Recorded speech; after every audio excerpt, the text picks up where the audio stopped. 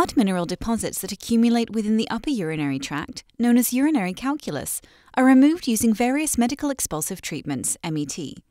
Tamsulosin, a drug that relaxes smooth muscles of the distal ureter, is the most commonly used MET. It is used either independently or along with shockwave lithotripsy, SWL, a technique that uses shockwaves to break down urinary calculi. Tadalafil, yet another potential MET, works by relaxing the entire length of the ureter and has shown promising results in removing ureteric calculi. However, is low-dose tadalafil more effective than tamsulosin in achieving this outcome?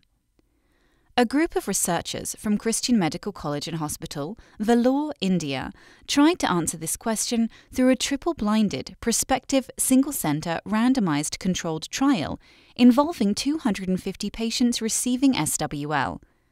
The participants had solitary renal or ureteric calculus that measured between 6 and 24 millimeters and were randomly assigned in equal numbers to one of two treatment groups, receiving either 0.4 milligrams tamsulosin or 5 milligrams tadalafil daily for 30 days or till the calculus cleared.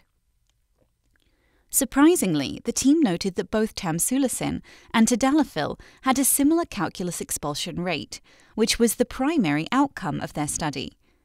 The proportion of participants who were calculus-free or had insignificant calculus fragments within the 30-day period was comparable between the two groups.